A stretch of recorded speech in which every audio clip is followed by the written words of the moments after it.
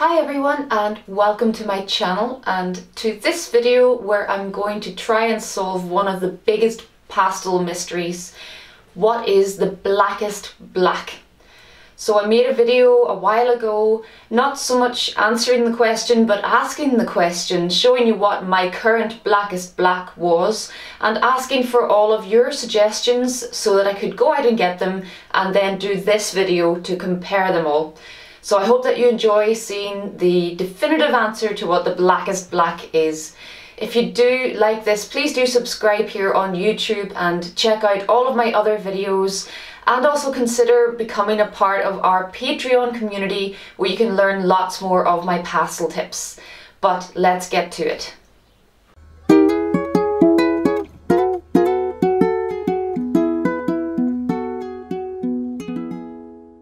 So first of all, a huge thank you to all of you who got involved in the debate on my first video, and you left me some great comments there with suggestions for what your blackest black is.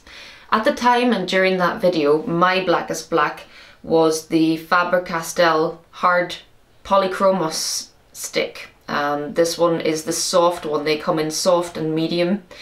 So the soft Pastel hard stick was my blackest black, but many of you left me comments and I've since gone and collected all of the blacks that I could get my hands on. So I'm going to do a quick test on some paper and let's see how they compare against each other.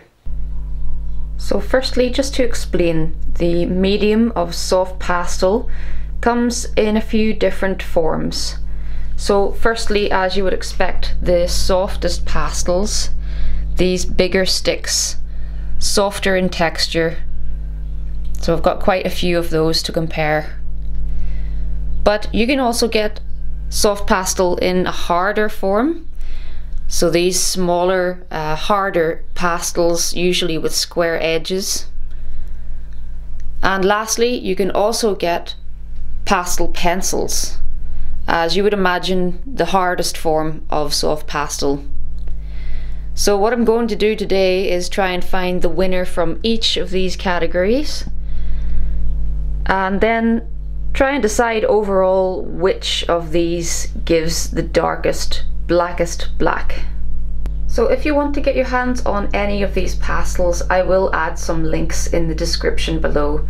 Some of them I bought from Jackson's Art in the UK, who I often deal with, and also I asked Dakota Pastels in the US, who have a fantastic range, especially of some of the American brands which you can't really get here. And I asked them for their opinion on which the blackest blacks were, and their staff there are so amazing, and they literally went around the shop and picked me out a great selection. So big thanks to Dakota Pastels for helping me gather this wonderful collection of blacks.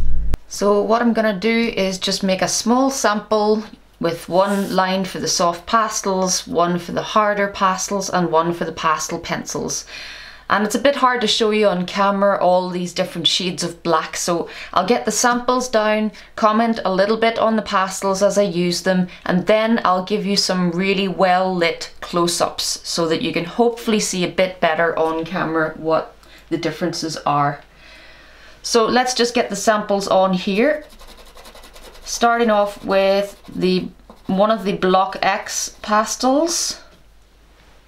And I've got two of these pastels. This one was the Mars Black. This one is the Ivory Black. Haven't used these pastels before. They seem like a very nice texture though. Next we have the Sennelier.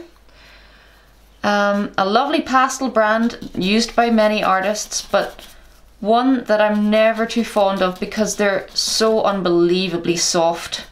I even find it difficult handling this one just because of how soft and crumbly they are.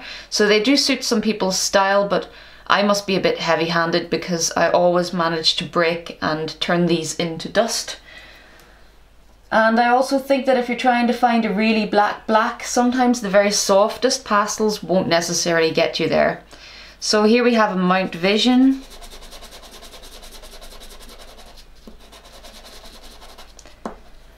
And it's such a tricky test, this, because black, believe it or not, does come in many different forms and shades, but it is hard to compare them. It just depends what light you're seeing it under, so I will do my best to really scrutinize these blacks. Next we have the Schminky.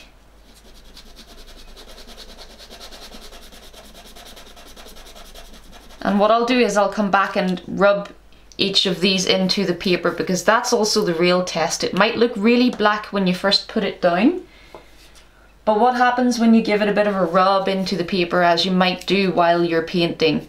So we've got two Schminkies actually. The first one just there plain black. This one is called Serious Black. So I had high hopes for this one. And I've got to admit that is more black, much more black than their regular black. So that's a good start here. Before I started this, I did put them in a rough order. I've already tested them myself. So I have kind of put them in a rough order of preference at this stage. And this one was when we were starting to get into some good serious blacks, as suggested by Schminky's name. Next we've got a Rembrandt. Arguably, this could go in the harder pastels section. Rembrandts are great. They're not too soft. They've got a good hard edge. Not too much excess dust comes from them.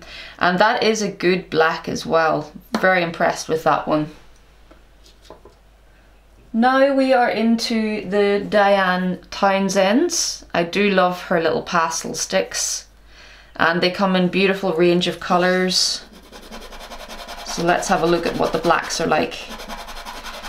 Thanks again to the guys at Dakota Pastels, because they actually suggested some of the Diane Townsend's. This one of her regular blacks, is good, but I think she has a better one later on in our comparison here. I've got three Diane Townsend's. And there's one a little bit later on which is actually classed as a midnight blue-green, believe it or not. So sometimes you get the darkest blacks from something that's not even called black. And this one, compared to this one, is a little bit deeper and richer. So two Diane Townsend's there. Next we have one of my favourite brands, Unison. And when I first started using Unison, they didn't have a great black in their range. And within the last couple of years, they've added this lovely CB2. And that is good. That really stands up well against the Diane Townsend's. Next we have Art Spectrum. Again, a brand that I haven't used very much of, but I am well impressed with these blacks. We've got a couple of the Art Spectrums. That's their Ivory Black. This one is their Lamp Black. You'll notice all these different types of black. And I often find that the Lamp Black gives you that really rich dark black. So yes, I think that their Lamp Black is darker than their Ivory Black. And this one, the darkest Diane Townsend that I found, 50D. This is the one that I mentioned that is actually listed as a midnight blue-green, I believe. But I struggle to see any blue or green in it. It's really dark. A very, very good black. So very impressed with this one. Next we have a Great American. This is just their regular black. Again, impressed with this one. All of these final ones really are what I class as the deepest, darkest blacks in my opinion. And finally, what I think might have been the Blackest very soft pastel was this lovely chunky little Richardson.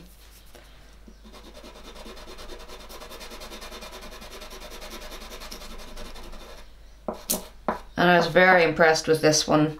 But really between these final four or so, I would say there's not a lot of difference. Certainly this half of the list are all very impressive blacks. So let's move on to the harder pastels. We've got a Holbein, which comes in its little box.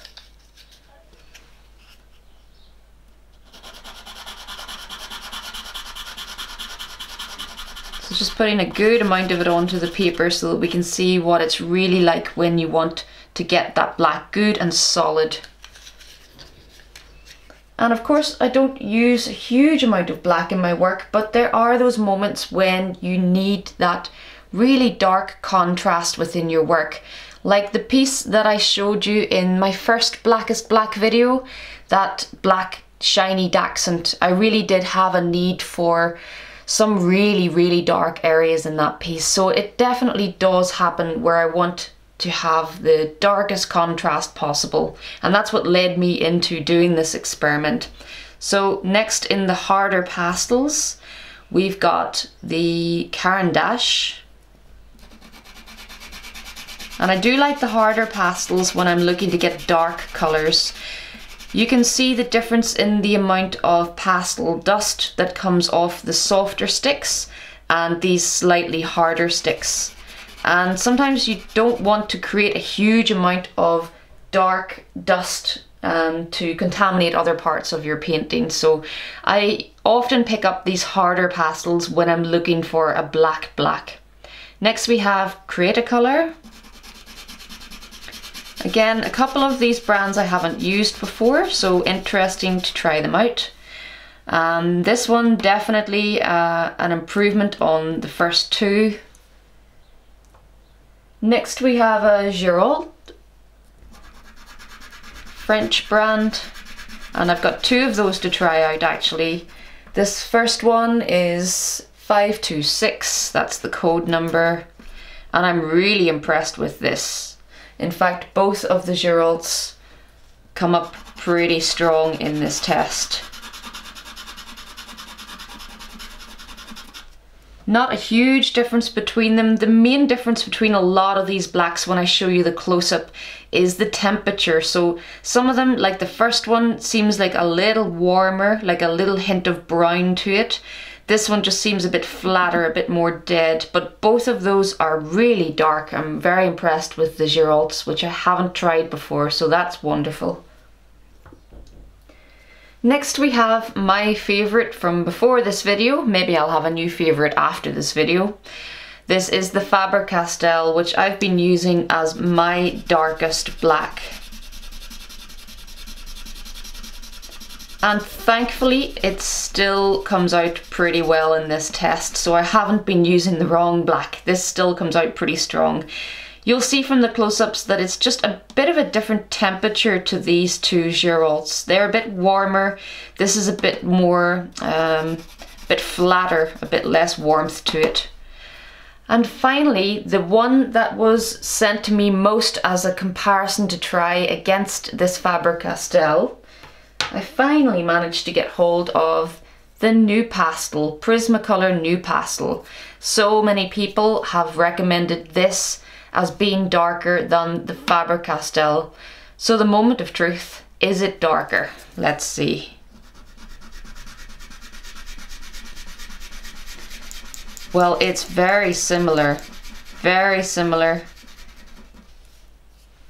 and I would say that it is a tiny amount darker than the Faber-Castell. I do think so, but again, it's mostly due to the temperature. I think it's really similar to the Giraud actually. It's got a warmer temperature to it, and the Faber-Castell is a slightly cooler black, but both are really dark. I would say that this NuPastel just about has that. I think it's the winner from that one, I think.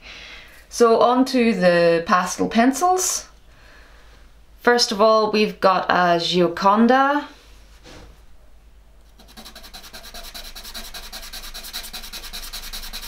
And there are times when you need the bigger sticks. There are times when you need the precision of the smaller, harder sticks.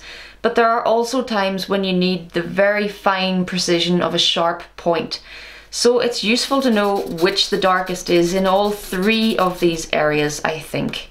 So the Gioconda first on.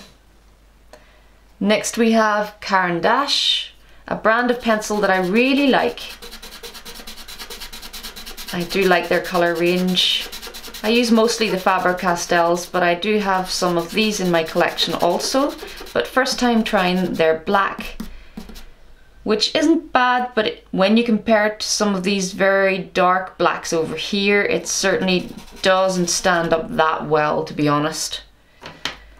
Next, the black that I tend to use when I'm picking up a pastel pencil. It's often the Faber-Castell. But I've known that this probably isn't the Blackest pencil, simply because it's nowhere near as black as the Faber-Castell stick that I use. So when I need that to be darker, I turn to my stick, but it will be nice to find a pencil that is as dark as this. Hopefully we're going to do that. So that's the Faber-Castell. Next we have Conte à Paris.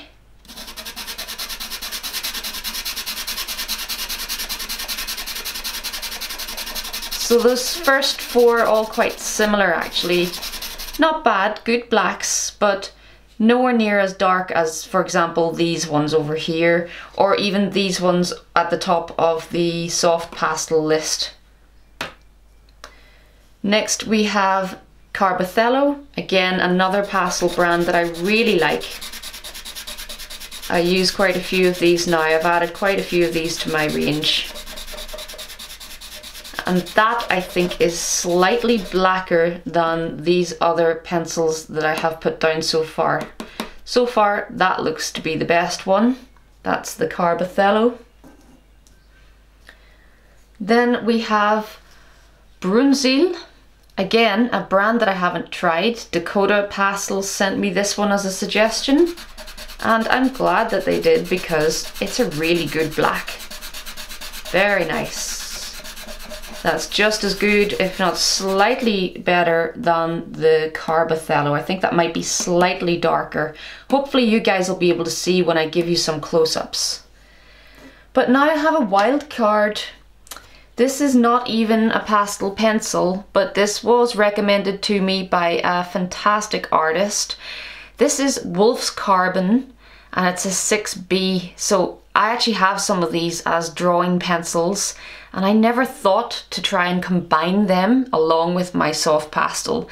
But this other wonderful artist, thanks to him, he knows who he is, suggested that I try this because this is his blackest black when he needs pencil. And I've got to admit, he's not far wrong. Sorry for the squeaky noises on the paper. I'm very impressed with that. So between the Wolf's Carbon 6B, of course, to go for the softest one, you get the darkest colour. That's really good.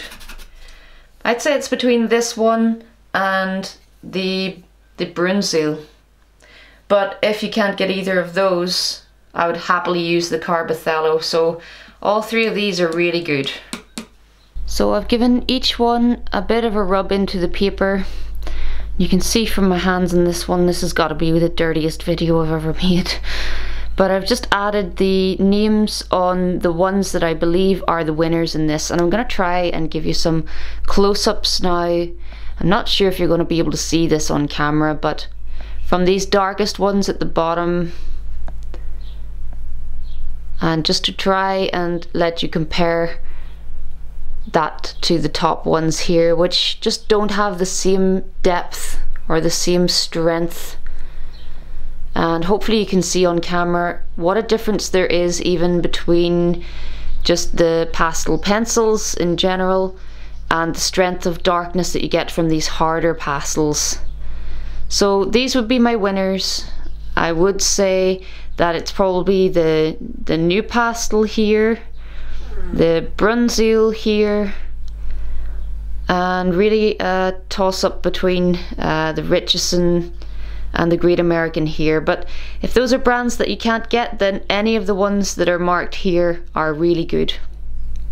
But my overall winner, after scrutinizing these samples in all sorts of daylight and under my studio lights, I think it's gotta be the new Pastel. Partly because when I'm looking for the darkest black, I'm often also looking for a nice sharp edge to the pastel. And because I just can't deny that this one is possibly the darkest black sample on the page. So that's my winner, it's the new Pastel. So thank you very much for watching, and I hope that you found this helpful. I certainly found it helpful. I've been meaning to do this for ages, just to figure out what the order of blacks are. So I certainly found this experiment very helpful. And now I'm going to have to go and spend a good 10 minutes washing my hands after all that. So I hope that you'll subscribe to my channel here if you enjoyed this. Also check out lots of my other pastel videos where you can pick up lots of my techniques. Consider checking out my Patreon channel where you can learn from in-depth tutorials and join our wonderful community of artists. But until next time, happy pasteling.